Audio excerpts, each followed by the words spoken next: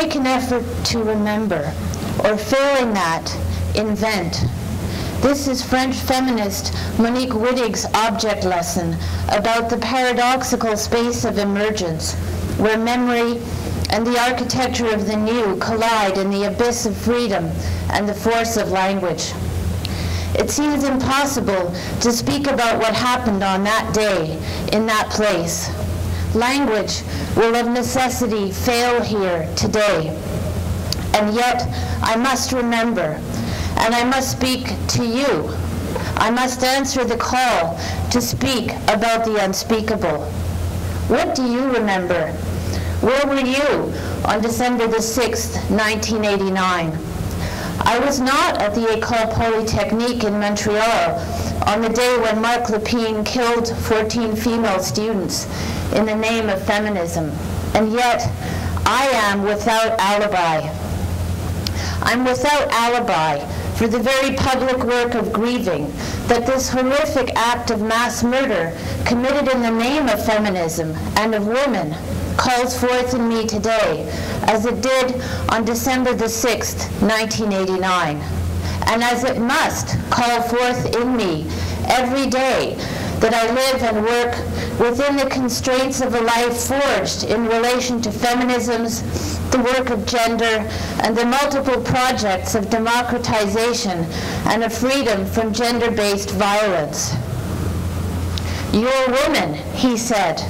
You're going to be engineers. You're all a bunch of feminists. I hate feminists. Is that what you remember? What I remember most vividly is the seemingly incomprehensible gap between the clarity of Marc Lépine's dehumanizing accusation and systemic separation of the students by gender into those who lived and those who were killed, where being identified as women was for Lépine avowedly a good enough reason for murder, and the public insistence dispersed across many days and weeks of media coverage and everyday conversations after the event that a motive for Lépine's actions was simultaneously elusive and certainly not about gender.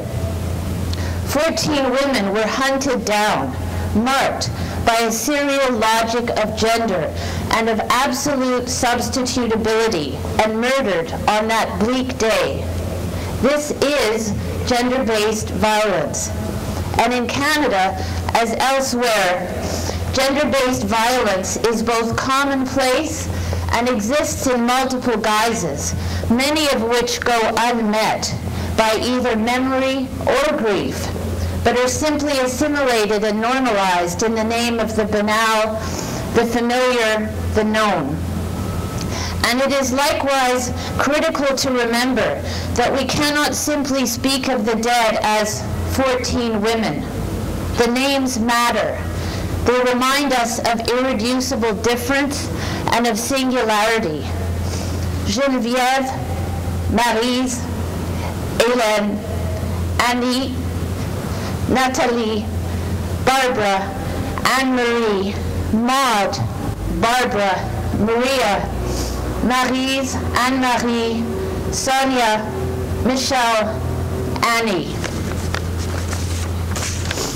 There can be no comfort here in a serial logic of the knowable, or of an us and a them. And there can be no we that presumes in women a repetition of the known, or in feminism a single political idiom. That we cannot know the precise facts of an absolute narrative that might grant us a transparent account of the actions of Marc Lépine is not an adequate ground, either for disavowal or a refusal to take up a stance of answerability and of public witness for murders committed in the name of a hatred of feminism and feminists on that day specifically, and for acts of gender-based violence committed in every nation, in every neighborhood, on every campus, every day. And here today, in the university, we must face the unknowable and look in the face of the strangers amongst us and forge a relationality of answerability. The university must, as Derrida put it so eloquently, be without condition. We must take back the future and insist that there is no post to feminist, even as we insist that feminisms will never be right or good or immune from all the vulnerabilities of any public discourse. We must, as Linda Zerilli argues, be beginners as feminists and dare to begin again and to dream of a way of life that breaks with the grammar of the same indifference. And so both things must be true. We must remember because we must not forget. We must meet together and we must not know in advance who belongs here, now. And as we remember, we must remind ourselves that if there is a thing called freedom, then that freedom will emerge not through the rememoration of the past, holding on to a story about that past event as framing in some absolute sense what or who can appear today and what is today in the realm of the possible. But we must trust that in our remembering we will also always invent. We will begin anew, and without alibi, we will risk not knowing what is and what might be. And so we end where we began, with Monique Wittig's haunting invocation.